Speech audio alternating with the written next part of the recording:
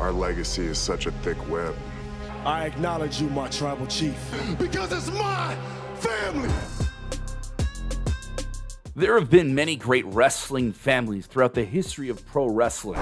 The Harts, the Von Erichs, the Colognes, Guerreros, Rhodes, Wyndhams, and many more. But a family that is regarded as possibly the greatest and widest reaching, especially in the history of WWE, is the Anoa'i family. In the WWE, there is possibly no family that has accomplished more than they have. Through the bloodline, you may know that it runs deeper than you can imagine.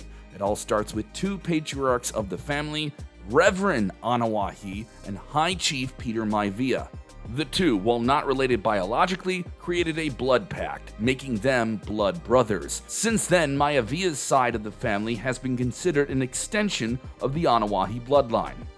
So how deep does this bloodline really run? And who are some of the members that you may not have known are related to this long lineage of famous wrestlers that includes the likes of Roman Reigns, the Usos, Rikishi, The Rock, and others?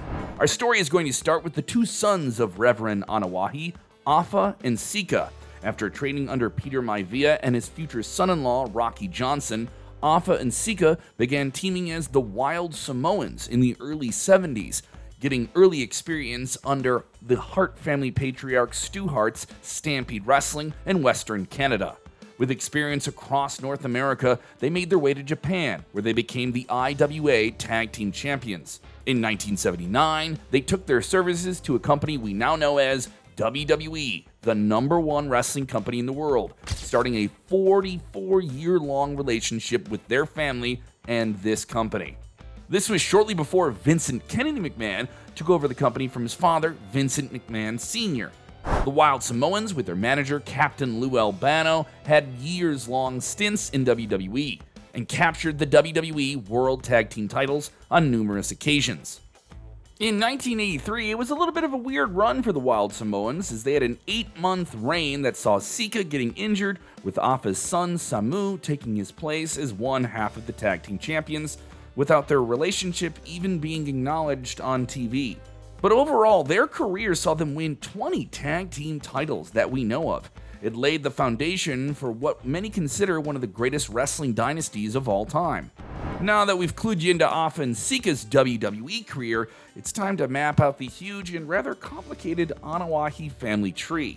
Afa and Sika were not the only sons of Reverend Anoa'i that got into the wrestling business. They were two of many children, with their others being Tamua, Jr., Afawa, Elavera, and Sipa. Afa's children Manu, the previously mentioned Samu, and Lloyd, who you may know better as L.A. Smooth, his only daughter Monica Anoa'i married the late wrestler Gary Albright, making him an extended member of the family. Manu, or Afa, after a brief stint at WWE's Deep South Wrestling, he made his main roster debut and quickly aligned himself with Randy Orton and Cody Rhodes in the initial version of what we knew as Legacy. Samu had an interesting career. We mentioned that he subbed for his uncle in the 80s, Sika, and he took his own path though, wrestling in Montreal, where he paired with his cousin, Salofa Fatu Jr., who you may know also as Rikishi. They formed the Samoan SWAT team and competed for Carlos Colon's WWC in Puerto Rico before also wrestling for the Von Erichs in World Class Championship Wrestling. Their big break came in WCW when they signed in 1989 and were paired with Paul E. Dangerously. You may know him now as the Wise Man, Paul Heyman. Although his time with them was brief, it remains an important bond that obviously became much more fruitful for them in the future. Samu and the future Rikishi, then known as Fatu, left WCW after wrestling as the new Wild Samoans, and then spent time on the independent circuit before joining WWE in 1992. Going by the name the Head Shrinkers, and having Afa at ringside as their manager, they had a solid run as WWE Tag Team Champions, but it came to an abrupt end in a match that wasn't even televised. While Samu left WWE, he returned soon after in 1995 to form the Samoan Gangster Party, with Matt Anoa'i AKA Rosie not even wrestling once during that time. Samu has a son named Lance Anoa'i who wrestles for Major League Wrestling. As for Lloyd, he spent a significantly lesser time in WWE and is known more by his name LA Smooth during his 1996-1997 ECW stint. Once Rikishi stayed in WWE in the early 2000s without Samu, he took his place on the indies as one half of the Head Shrinkers. Back to the family tree. Afa and Sika's sibling, Tamua, was the parent of Reno Anoa'i, aka Black Pearl, while the other sibling, Junior, was the father of the late great Yokozuna. Yokozuna, inarguably one of the best big men in the history of professional wrestling, needs no introduction, but WWE quickly avoided presenting him as a member of that Samoan dynasty, with Vince McMahon personally convincing him to sign with the promotion. After getting the gimmick of a sumo champion and being paired with the nefarious Mr. Fuji, he was pushed like an invading monster force from Japan. Debuting on October 31st, 1992, and winning the Royal Rumble just a few months later, he stormed into the main event of WrestleMania. He headlined the biggest event of the year, beating then-champion Bret Hart, before Hulk Hogan came out and took the moment away from him. Yeah, it was one of the more appalling finishes of a WrestleMania. Still, Yoko enjoyed another reign as WWE Champion a few months later after gaining the title from Hulk Hogan and headlined a WrestleMania again the next year in Madison Square Garden with Bret Hart getting his revenge. Yokozuna became the first member of his family to become WWE World Champion, and though his run at the top of WWE was not long, it is certainly one that is remembered fondly, earning him a place in the WWE Hall of Fame. He sadly passed away in 2000, 2 years after exiting WWE.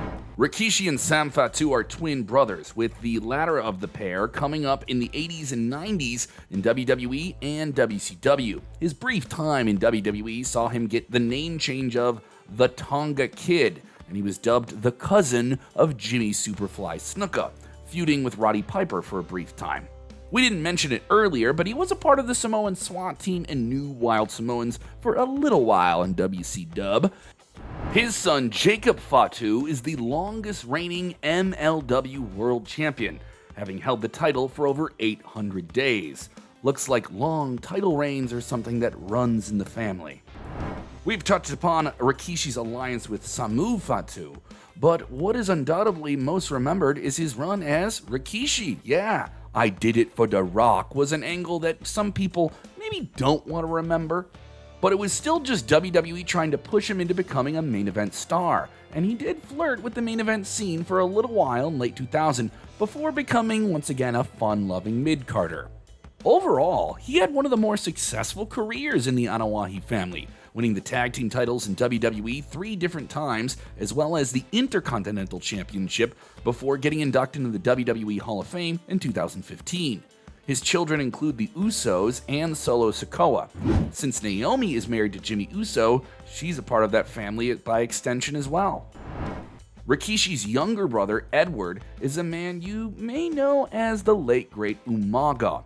While he had a 2-year run in WWE between 2001 and 2003 along with Rosie as part of 3 Minute Warning under the name Jamal, he was released in 2003 after a bar fight, going on to have stints with TNA and a highly successful run with All Japan Pro Wrestling.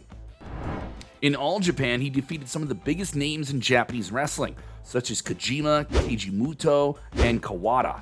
His run was impressive enough to get a call back to WWE, beginning a dominating tenure as Umaga, constantly being the man who would crush babyfaces, winning the IC title, falling short of a world title run multiple times, while also representing Vince McMahon in the highly money-making Battle of the Billionaires match at WrestleMania 23. Sadly, Umaga was released from WWE, reportedly for issues related to the wellness policy, before tragically passing away in 2009. Umaga's wrestling legacy continues through his children, with his son Zilla Fatu now training under Booker T's Reality of Wrestling School. Although he's had some reported legal issues, he seems to be on the right track, with no better a mentor than a man who faced similar troubles in his life in Booker T. Let's go up a couple levels in the family of the Anoa'i tree to another branch. We aren't going to forget Sika, who is the father of Rosie and Roman Reigns. Rosie was trained by Afa and spent 6 years wrestling for different promotions, having teamed up with Umaga for a large part of it. They were signed together by WWE in 2001, initially going by the name The Island Boys, before becoming the hit squad for Eric Bischoff, known as 3 Minute Warning. After Umaga, then Jamal, was released by WWE, Rosie teamed up with Hurricane, and they were called Superheroes in Training, with the abbreviations really being SHIT, a total coincidence. No doubt, they didn't mean for that to happen. With Umaga now being rehired, they were teased as a 3-minute warning reunion, only for it not to play out because Rosie was released. It was unfortunate timing, and he never really competed for WWE again. He ran a promotion known as Epic Championship along with his father Sika before tragically passing away in 2017. The next wave of Anoa'is to come up in the WWE ranks would include the Usos, followed by Roman Reigns. While the Usos, Jimmy and Jay, had a lot of success in their first 6 years of their WWE career, their real golden age began in 2016 when they moved to SmackDown and turned heel, going on to become what many consider one of the greatest WWE tag teams of all time. The Dudleys are certainly up there in the conversation, but even Bully Ray himself has had to admit that the Usos have surpassed him and Devon and even the New Day. It is my opinion that the Usos are the greatest tag team in the history of WWE, and here is why. The Usos have won multiple World Tag Team Championships, all of the Dudleys and the New Day. However, the Usos are doing something that the Dudleys and the New Day never did. They are involved in a storyline that is continuing to put asses in seats. As for Roman Reigns, there isn't too much we can't say that you don't already know. He has made his way into becoming one of the most accomplished individual performers in the storied history of the Anoa'i family. Since coming up from WWE NXT with The Shield, Reigns has been one of the top draws in WWE, winning multiple world titles, closing out WrestleManias, and in the last few years, giving us the Tribal Chief, a villain persona that has been so unrelentingly over. Oh yeah, he's also one of the longest reigning world champions in the modern history of all pro wrestling. Many of us wouldn't be thinking about the Anoa'is in the same light if we weren't thinking about the last 3-year-long run that the Bloodline gave us, one that many consider to be the greatest of its generation, if not the greatest of all time. We could go on about this special family and what they've given to the genre of pro wrestling, but that would probably take a whole other day. We could get into Tamina being associated with them as well. That's because her father, Jimmy Superfly Snuka, married into the family through his second wife, Sharon.